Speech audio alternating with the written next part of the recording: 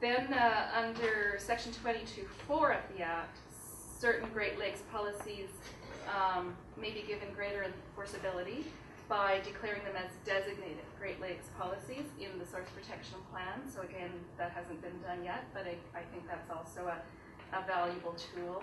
And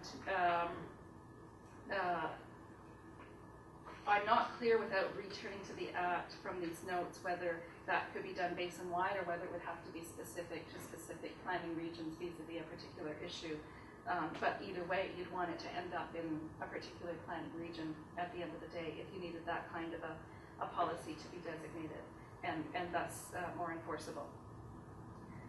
In terms of the greater enforceability, it basically makes it akin to a serious threat, and therefore the measures are mandatory, and they also have the benefit of the supersedence of other inconsistent tools like planning legislation.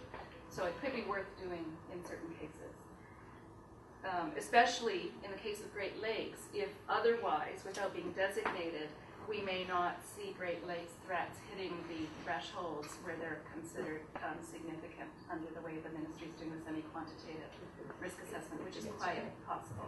So the only other way to have them have that greater leverage in terms of enforceability would be the designation tool here. Okay, and then the guidance modules themselves for the technical work for the threat assessments also had some specific provisions. I won't belabor it because we did this other years, but the zones, the two zones around the Great Lakes intakes, a fixed radius zone, and then a time of travel zone with a provision for taking into account additional influences. Such as streams, rivers, and land areas that directly feed into the source protection area.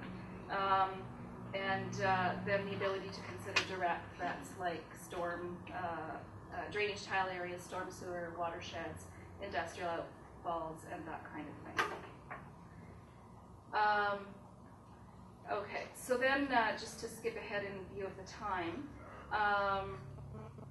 the other thing I wanted to talk about is the fact that, and I had thought that John would be speaking to this at greater length and that I was in danger of duplicating him, but it turns out I'm not. CELA and many other organizations have been advocating a need for much greater integration as a whole vis-a-vis the Great Lakes policies and a number of, under source water protection and a number of other initiatives. We have many things in place. We have the Canada-Ontario Agreement, which was renewed 2007 to 2010. That means it's high time to be looking at what the next agreement will look like. In fact, we're getting kind of late in that, although that discussion paper that's just been posted will partially speak to that, I presume. It did reference drinking water source protection, watershed-based drinking water source protection in the last renewal. And it's possible that that would be an area, i.e. drinking water, watershed-based source protection, it might be an area for inclusion in the Great Lakes Water Quality Agreement going forward. In both cases, something that is really not happening despite various initiatives over the decades is to have watershed planning writ large and then have the drinking water piece of it nest within it. And in the Walkerton report, that's what Justice O'Connor envisaged. She did talk about watershed-based drinking water source protection planning, but he didn't imagine it would be just that sitting on its own. You know, he imagined that it would fit within broader watershed resource planning.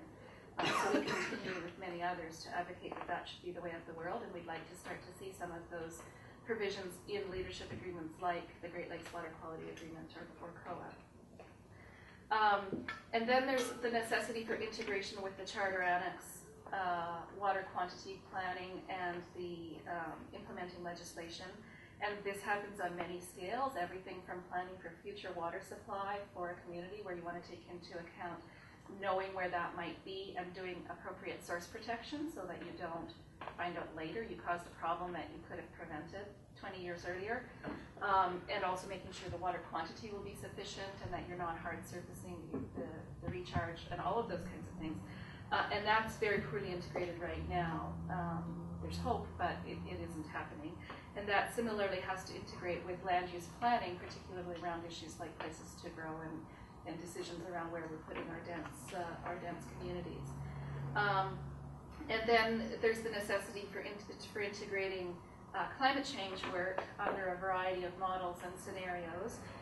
Climate change was also referenced in the last COA renewal and in the Charter Annex, and thus in the Charter Annex implementing legislation in Ontario. Referenced is probably the best we can say at this point.